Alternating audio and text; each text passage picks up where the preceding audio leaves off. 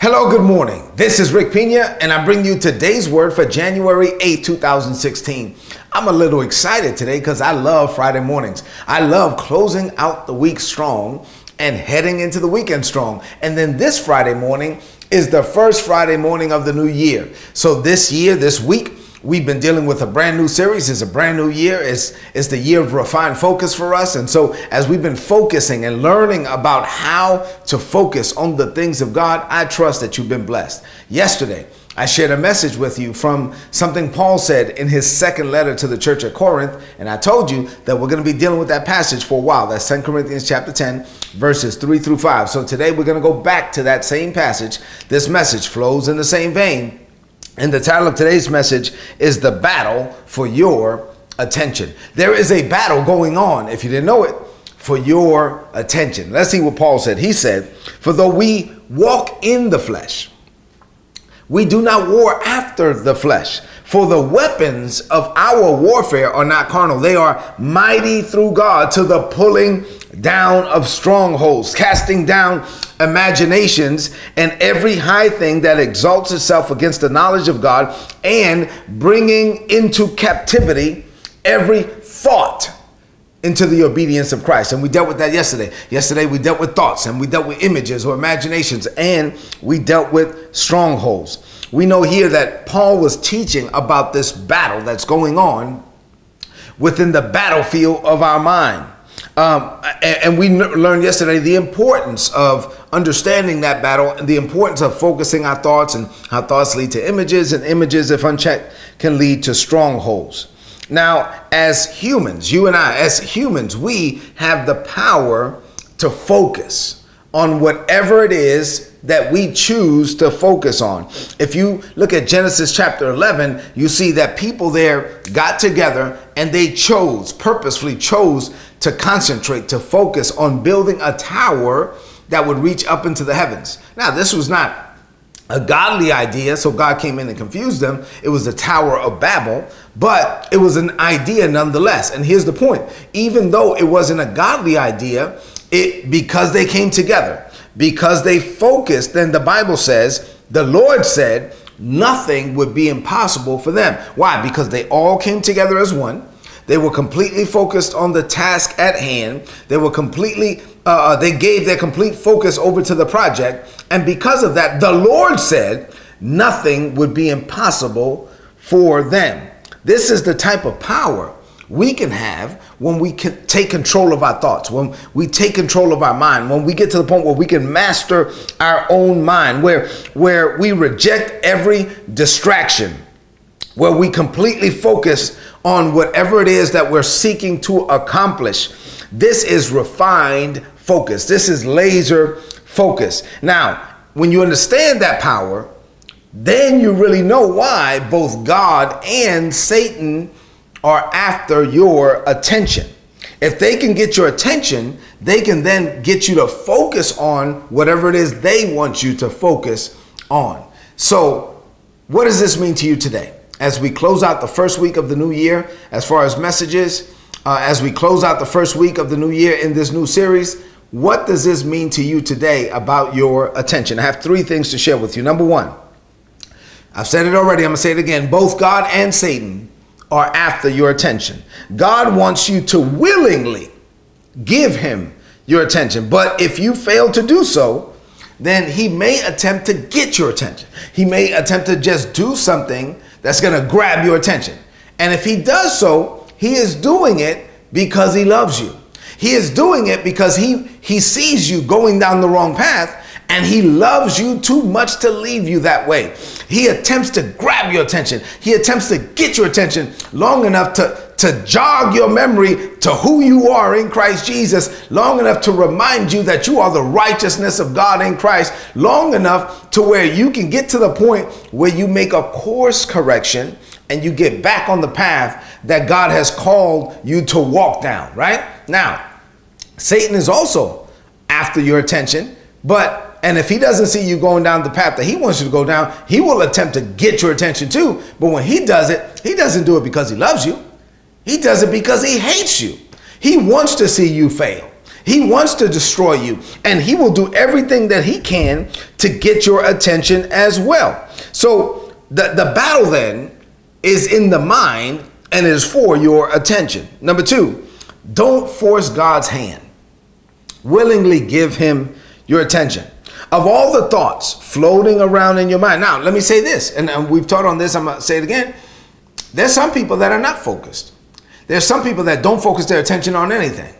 And those people are not really a threat to Satan, because he'll just leave you alone, because you're not going to get anything done that way. There's some people who allow thoughts in, and then they allow thoughts to just run wild in their mind.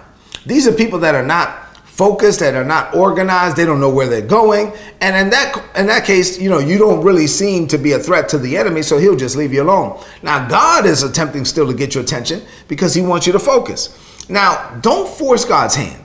Don't make him get your attention. Give him your attention. Willingly give it to him. You have the power to focus. You have the power to purposefully give God your attention, or to put your attention or focus it on whatever you choose. Now, whatever you choose to focus on, or whatever you choose to give your attention to, then becomes the object of your focus. And this is where you can become a powerful tool, both in the hands of God or in the hands of Satan. That's why both of them are after your attention. Because if you get to the point where you know how to focus, where you know how to take control of your thoughts, where you know how to take this laser focus and add some bulldog tenacity to it, and then pursue something with all your might, you are a powerful tool. That's why God wants to grab a hold of you. God wants to use you. God wants you to give that power over to him so he can use you for his glory. Now, Satan also wants to do it, but he wants to use you as an example of the kingdom of darkness. Don't be used by the enemy.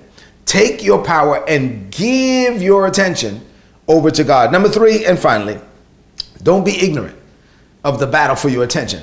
The Bible says that we should not be ignorant of the devil's devices, or that word devices means schemes. We should not be ignorant of the fact that both God and Satan are after our attention.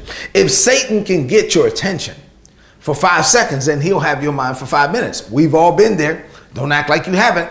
If he can get your attention for 5 seconds, he will have your mind for 5 minutes. You'll sit there wandering, daydreaming, thinking about stuff you don't need to be thinking about. So he will get, no, you need to, that's why the Bible says to take every thought captive. You take that thought captive and you reject it, and you refuse to allow it to run its free course in your mind. Satan knows what you like. I mean, don't, let me just say how the young people say, don't get it twisted. He knows what you like. And so he will orchestrate, especially for men who are visually focused, he will orchestrate situations where it just so happens that, however you like them, however you like women, whatever it is that you like, everybody got their own thing. He will just set it up to where whatever it is that you like just happens to pass by. And he's trying to get your attention. He's trying to get you to shift your focus. He's trying to get your mind to run wild on things that are not like God. So don't be ignorant of that. Take those thoughts and take them captive.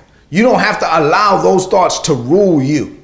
You get to choose what you think about. You get to choose what you focus on. You get to choose what you're going to give your attention over to.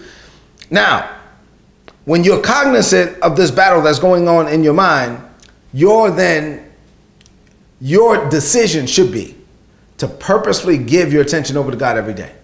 Listen, I'm not going to force God's hand. I'm not going to make God have to do something to get my attention. No, I'm going to get up every morning and pray. And when you pray, you're acknowledging your God. You are giving him your attention. You give it over to him. And watch this. When you pray, remember, pray should be a dialogue, not a monologue. Don't do all the talking.